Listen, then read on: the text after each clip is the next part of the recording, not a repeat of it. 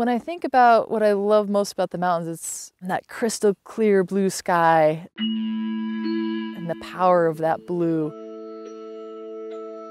The smells that are around, like right when the snow starts melting in an alpine environment, and all those different sensory inputs that come together all at once in the mountains. Those are all things that inspire me to bring it back into my work.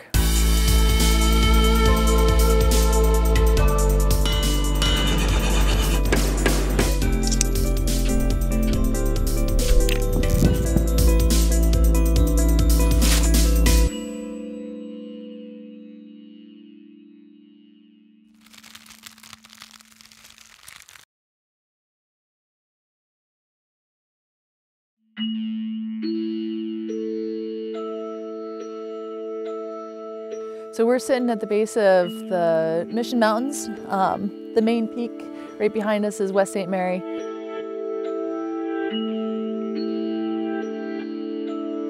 Houses peeking behind the trees right there that my husband and I built.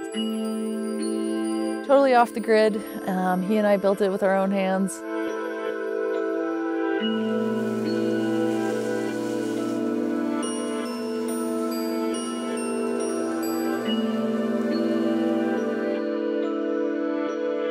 What it means to be an artist to me is to constantly be curious about the world, and it puts a different filter and lens on the world I look at.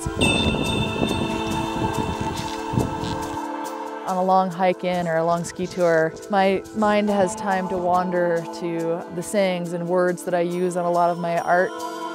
Some of my stuff is very literal, drawn right out of the environment. Sculptural pieces with wolf lichen used as anatomical parts. A lot of my other stuff, though, is a little bit more inspired by the environment.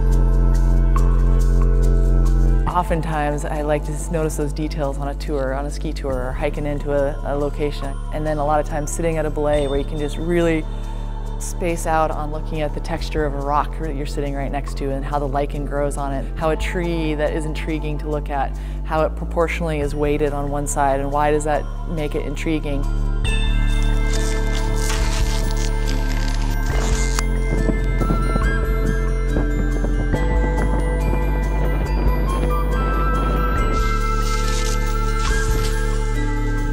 The outdoor stuff that I like to do is about as diverse as my focus in my art, which isn't very focused.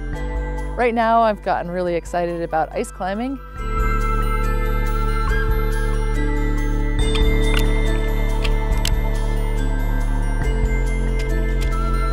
And the people that we get to surround ourselves with as friends in the hills and the bonds you create are unlike anything else.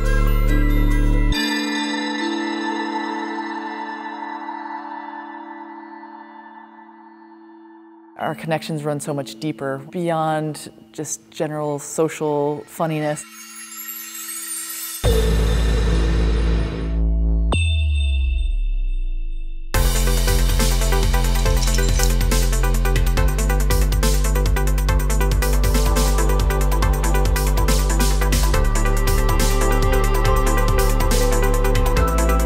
Scars, the cracks, the dings, the wind-beaten faces of my friends and myself. Those telling of time and experience are things I like to bring through in art as well.